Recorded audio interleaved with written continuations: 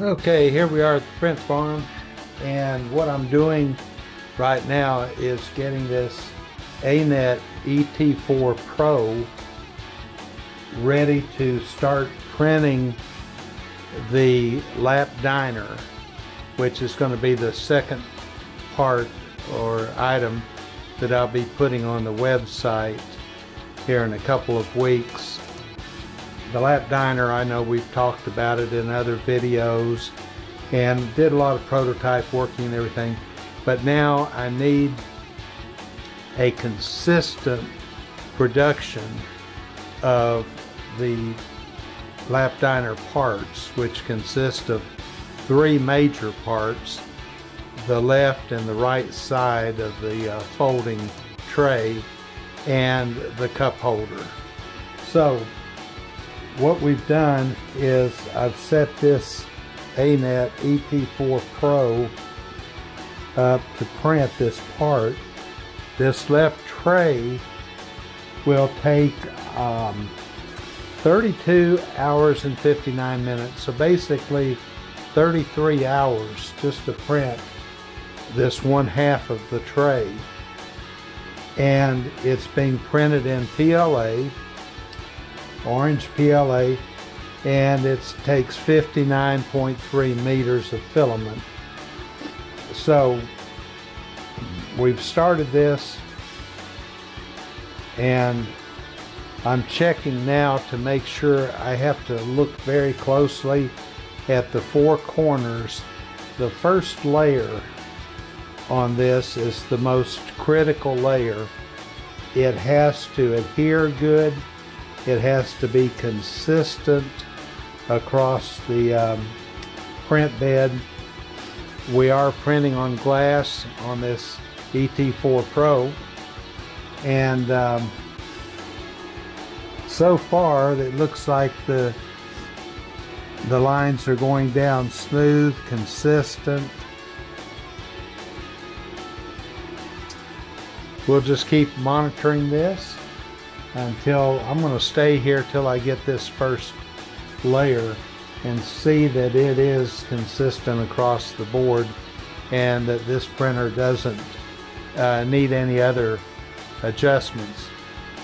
And if that works out, we'll leave it and we'll monitor it from our cell phone up at the house, see how it's doing through the evening and early morning and through the day tomorrow before we come back down here to check on it again. So that's what we're getting ready to do now, is start printing parts for my second product, which is the lap diner. Any of you that aren't familiar with the lap diner, I'm going to be doing a video. Probably one of my next videos is going to be a closer look at both the NTI helping hand product and the lap diner product, to show you what the final product looks like now and talk about some of the changes that we've made over this past year of developing these products.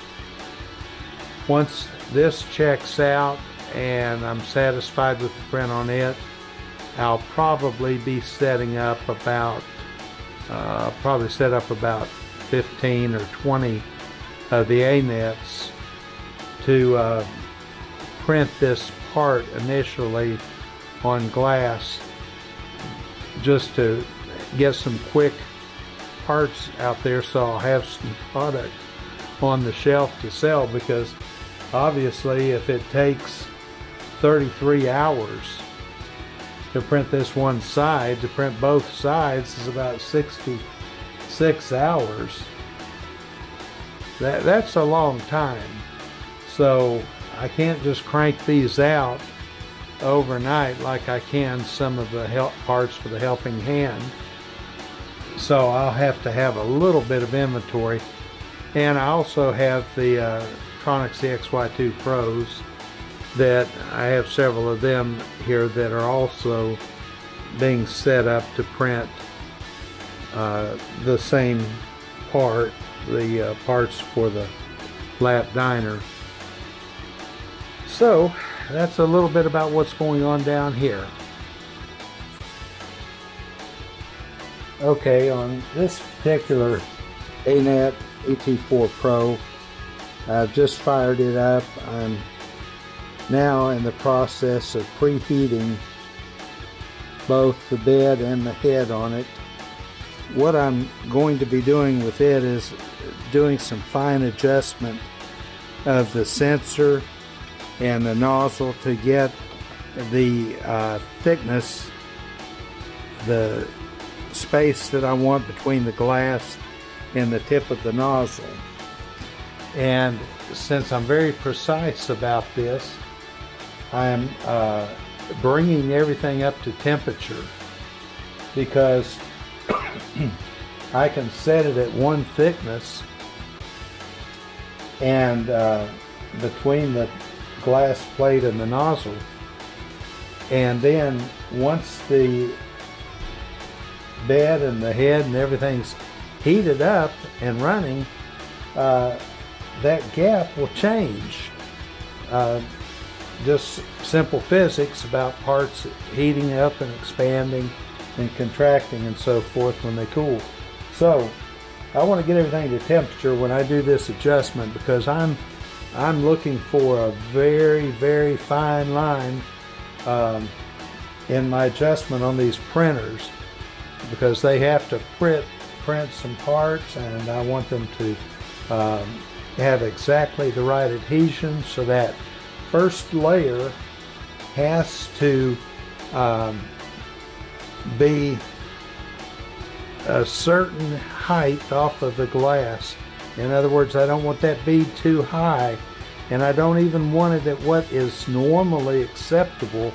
I want it pushed down a little bit more so that I get real good adhesion, because these parts that I'm going to be printing have a large area, and it's very easy for the corners to lift if I don't have excellent adhesion across the whole bed.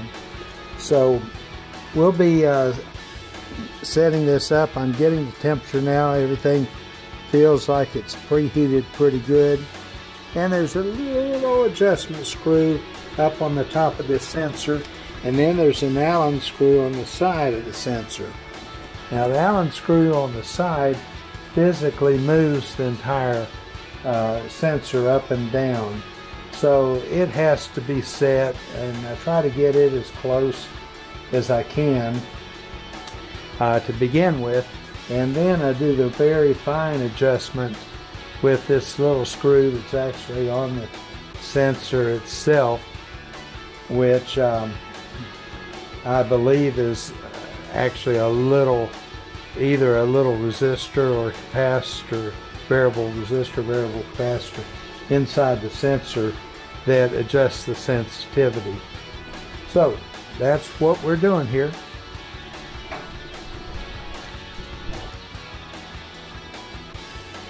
Okay, now we're going to, we got this thing in manual level, so it's going to find the center point here. It's going to go down till this light comes on the sensor, sensing that it's where it wants to be. Now I put this piece of paper under here. Okay, that's a little too loose. Don't want it to be that loose. So what I'm going to do is take this small screwdriver, and see, I've got this small screwdriver in here, and I'm going to adjust this thing a little bit. Went counterclockwise until the light went off. Now I'm going to home this thing to the level position in the center. I went too far, I can tell, because now okay.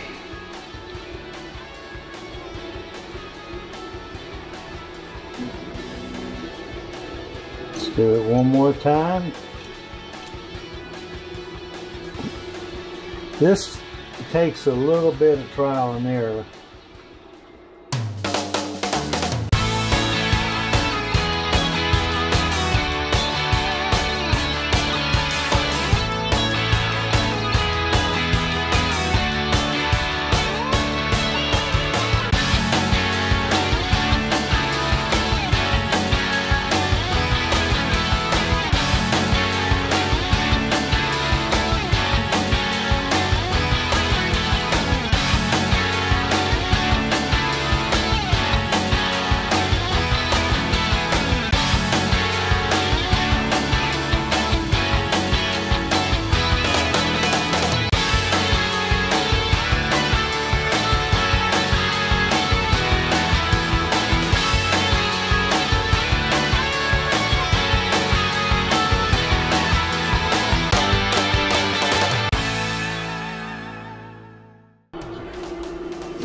When you're doing this, you don't want the paper in there because that will affect that sensor. So you make sure that it's stable before you move in with the paper.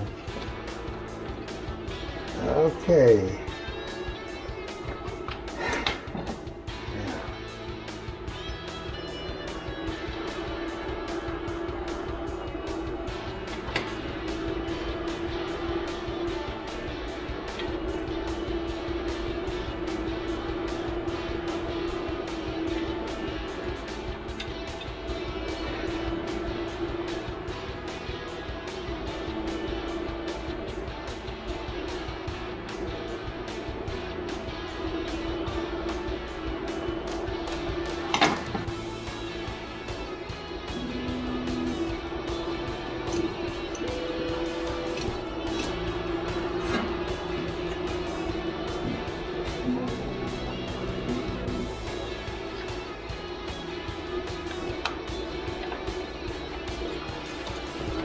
Now we're talking.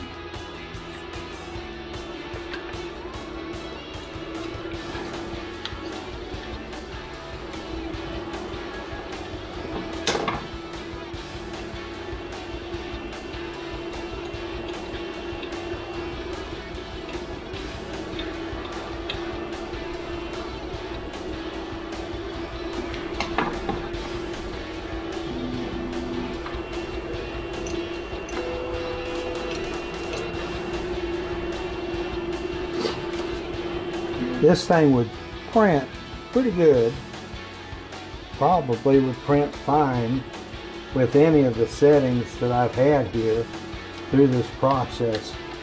But if you're doing this and you really don't want to have any problems, sometimes you have to, that was a little too much.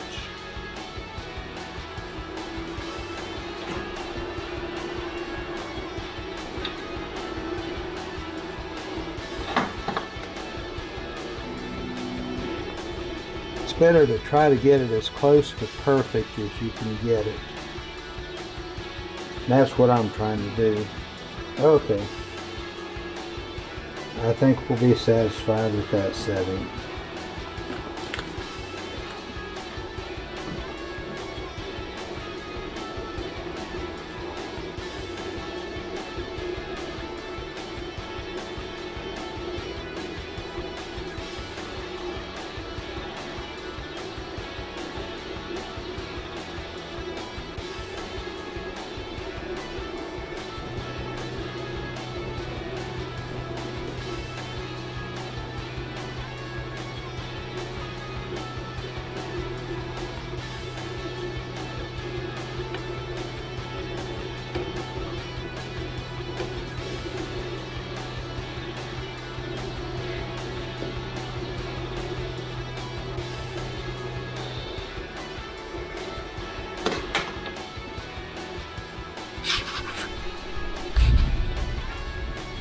Okay, this one's ready to go printing, I believe.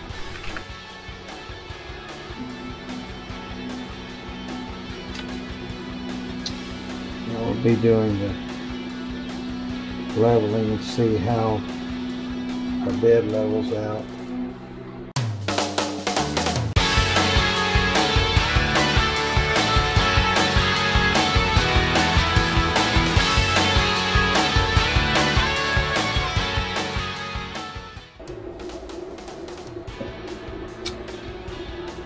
Okay, our leveling looks really pretty good. Almost all 0.1s. I've got 2 0.2s. They're on opposite corners. So we'll probably, I think I'll go ahead and put some filament in this thing and let it go ahead and run for us.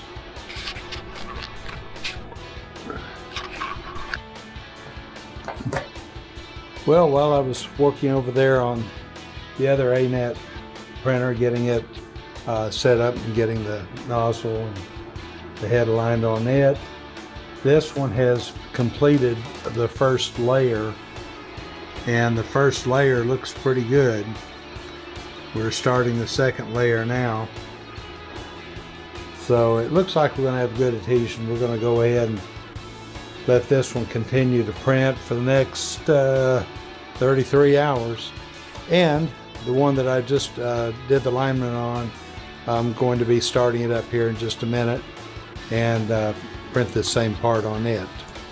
Okay, we're starting to print the part on this one. One thing I'll do is I'll feel this bead with my finger. It's just my way of physically checking to see how much, how close that nozzle is and how flat that bead is. The bead feels pretty good. It's not flattened out a whole lot. It could be just a little bit more, I think, but I'm going to let this one print, see how it does. It's also possible that as it heats up a little bit more, it may change the gap slightly and might give me a little less gap between the nozzle and the glass. But time will tell.